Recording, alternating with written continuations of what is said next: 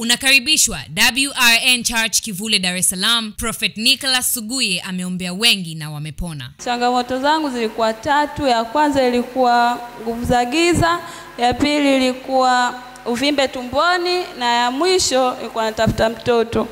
Ni uzinduzi wa kituo cha afya cha Kivulini Maternity ambacho kimejengwa hapa kupitia shirika la maternity chini ya uratibu wa ARDF Arusha, na dhumuni la kujengwa kwa kituo hichi ni kwa ajili ya kusaidia huduma mbalimbali za kiafya hapa kwenye hichi kituo. Lakini kingine cha tofauti kabisa ambacho kipo ni kwamba kuna mama ambaye aliteseka kwa muda mrefu bila kupata watoto, na inadaiwa kwamba kuna mimba zaidi ya 8 ziliharibika, lakini kupitia ujauzito ambao aliupata na akaja hapa kwenye hii hospitali aliweza kujifungua salama kabisa. Kwa hiyo Naibu Waziri wa Afya Dr. Faustin Ndugulile pamoja na mbunge wa jimbo la Arusha mjini akiambatana na viongozi wengine wameweza kuweka baraka katika uzinduzi wa kituo hichi, na kingine ambacho kimeelezwa kwenye huduma hizi ambazo zitakazokuwa zinatolewa kwamba huduma zitakuwa ni bure kabisa. Na kama walivyosema waheshimiwa wabunge kwamba mwisho wa siku huduma hizi ni kwa ajili ya wana Arusha. Huduma hizi ni kwa ajili ya watu maskini.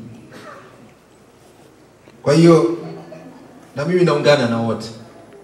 Lakini sambamba na hilo ni wape pongezi sana wale waliotoa ardhi hii kwa ajili ya ujenzi wa hospitali hii, familia Mawala, na sisi tunataka kuwapongeza sana waheshimiwa wabunge, kazi nzuri, uongozi wa wilaya kazi nzuri, mkoa na bodi ya RDF wote tunatakiwa kutake credit kwa hili jambo. Hakuna mmoja ambaye anaweza kusema hili ni la kwangu, hili ni la kwetu sote, na ushiriki wetu hapa siku ya leo unathibitisha hilo. Kwa hiyo nitaka niliseme ili wote tujue kwamba hili jambo tumelifanya ni kubwa sana. Na ushuhuda kama ule mama mmoja ambao umetolewa hapa, huo ndio natakiwa sisi tuingie. Kwamba kuna mama mmoja alikuwa anakosa watoto mara 8. Sasa kwa mara ya kwanza kwa kupitia chombo hichi ameweza kupata naye mtoto. Tunaweza tukadhani ni jambo dogo sana, lakini kwa kisaikolojia kwa yule mama ni jambo kubwa sana. Kwa hiyo niseme kwamba hospitali hii imeanza kwa mguu mzuri, na nimeambiwa kwamba kuna mama 21 wamepata matibabu ya fistula, na ambao ni tatizo kubwa kweli. Kama nilivyosema, hii ni nusu ya kifo. Kwa hiyo sasa tumewarudishia uhai kina mama zetu hao, na wao mara nyingi nimekuwa changamoto kubwa sana. Kwanza nimewaathiri wengi saikolojia, wengine wameachwa, wengine wametegwa na jamii. Kwa hiyo na sisi tunawarudisha sasa katika hali ambayo inaweza wakarejea katika jamii yao na kuweza sasa kurudi na kushiriki katika shughuli zao. Na akatuomba tushiriki naye. Kwa tukaanzisha RDF chini ya mkurugenzi wetu mkuu Elframto. Na tulipokuwa tunakutana kwenye vikao vyetu tulikuwa tuna ndoto 2. Ya kwanza ilikuwa kusomesha watoto. Na nashukuru Mungu kwamba walikwenda shule watoto 400 wakati ule hapa. Ya pili ilikuwa ni kujenga hospitali ya mama na mtoto. Kwa tuliombea ndoto ile, lakini tulikuwa tujui tunakwenda namna gani.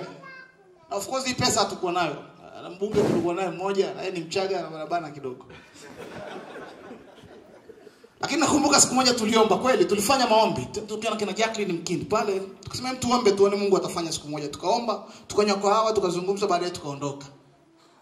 Lakini ukirudia kwenye kile kilichozungumzwa hapa kwamba hii ni kazi ya watu wengi ili kutimiza kusudi la Mungu. Kumbe wakati sisi tunawaza huko, na wengine walikuwa wanawaza sehemu nyingine duniani. Kwa baadaye siku moja usiku nikaambiwa nikaandike barua, na akaniambia bwana, unafanya kazi na wazungu, unafahamu mambo ya nje, andika barua nzuri, tunakwenda kuomba ardhi huko Burka. Na nikaenda nyumbani usiku nikaandika ile barua, kesho yake tulikutana tukaenda pale Burka hapo. Ndio mchakato ulianzia hapo kuomba. Namshukuru Mungu ile ndoto leo imetimia.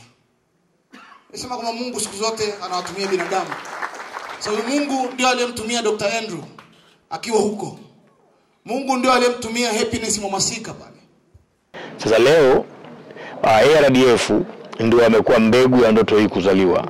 Kwa hiyo nitajisikia furaha siku zote kwa sababu hapa kuna baraka zetu nyingi. Hapa kuna baraka zangu na familia yangu, hapa kuna baraka za familia ya watu wa RDF, watu wote waliohusika kwa njia moja ama nyingine, kwa sababu mgonjwa atapona, kwa sababu mtu mwenye tabu ya uzazi atapata nafuu tena bure.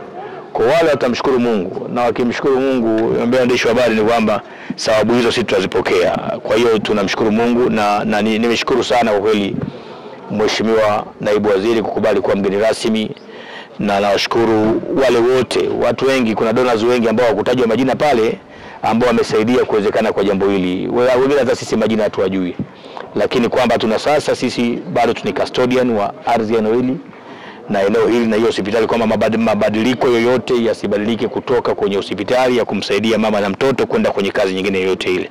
Kwa hiyo tutashirikiana nao, na wito wangu wamesikia kwenye hotuba ya Profesa Mlai ambaye ni mwenyekiti wa bodi ya maternity, ameomba Watanzania local community iendelee kusaidia kwa sababu wanatibu bure, kuna gharama kubwa. Kwa na mimi wito wangu kwamba watu waendelee kudonate fedha na vifaa mbalimbali. Umesikia hapa kwamba wanataka sola, ili na sisi tuparticipate kwenye hii commitment ya msingi sana. RDF tunamshukuru sana Mungu, leo hospitali imeanza. Ndoto yetu hii tulianza mwaka 2011 na wakati ule tuliangalia changamoto nyingi za afya zilizokuwepo, ikiwa ni pamoja na kupatiwa matibabu ama huduma zisizofaa kwa mama kutoka katika familia masikini, na huduma changamoto zake katika hospitali zilizokuwepo. Hivyo tukadhania ni vyema tutafute uwezekano wa kufanya jambo ambalo litakuwa linatoa msaada kwa kina mama na watu wote ambao wanahitaji huduma ya mama na mtoto katika eneo hili la jiji la Arusha mjini. Hivyo tukawaza ni kwa namna gani tutaweza kulifanya jambo hili bila kushirikiana na Wizara ya Afya. Lakini katika mawazo hayo tuliona ili iwe rahisi ni vyema sisi tuwe na sehemu ya mfano kwa ajili ya kutumika kwenda kwa watu wengine katika elimu na mafunzo. Basi tukaona ili tuweze kuwa na sehemu ya mfano lazima tuwe na eneo letu, lazima tuwe na mahali tutakapokuwa na kituo hicho. Lakini tulikuwa hatuna eneo, tulikuwa hatuna uwezo wa kuweza kujenga hospitali. Hivyo imani yetu sisi ikatufanya tumtafute marehemu Nyaga Mawala, naye akatoa eneo hili, na baadaye tukawatafuta watu wa Maternity Africa, tukakutana nao katika namna ya kiajabu sana ya kimungu, na hatimaye leo hii tunaiona hospitali hii. We had a lovely lunch. Actually it lasted 4 hours. There was a lot to talk about. But at the end of the 4 hours, she said, "Look, I'd like to give you money to build a maternity hospital here in Tanzania." I said, "Oh wow, that's great, because that's what we've been thinking about." But she said, "On the provision that you perform abortions." And so we said, "Sorry, we're a Christian organisation. We can't do that." So she said, "Okay, sorry, deal's off." And she literally had the cheque there to give us, and she literally just tore it up, and that was the end of the deal. So later that day, I got a phone call from Happiness, and she said she's been talking to a group of people called ARDF and Mwala, and they've got some land they'd like to give us to build a maternity hospital. And I thought, oh great, we've just turned down the money to be able to build it. But we decided we'll step out in faith and go through the process to accept the land, which we did over a number of weeks. And then after about 2 or 3 weeks later, the same woman rang up to me and said, "Look, I've been rethinking your position of being Christians. I'd still like to give you the money to build a hospital, and you don't have to perform abortions." So it was a huge answer to prayer, and then the process for this started. It's been a very rocky road, ups and downs and obstacles, but God has cleared that. We've had great assistance from our partners here at the tables and behind me here. And we give thanks to God for answering all those prayers to come to this point today. Wanafika katika kituo hiki tumeandaa kikundi cha outreach ambacho kitaongozwa na Lucas. Lucas yuko wapi? Asante. Lucas ni Masai huyu. Lakini anaelewa sana namna ya kuongea na viongozi katika kaya, katika jamii ndogo ndogo, na kuwaleta mama pamoja. Wao watakuwa na kwenda na wamekuwa wakienda, hata wakina mama walioletwa hapa ilikuwa ni kazi ya Lucas. Wale wakienda katika vijiji wanatoa elimu ya afya kwa jamii. Pili, wanaona akina mama ambao wako katika hali ya kuhitaji huduma kama hii lakini hawana uwezo.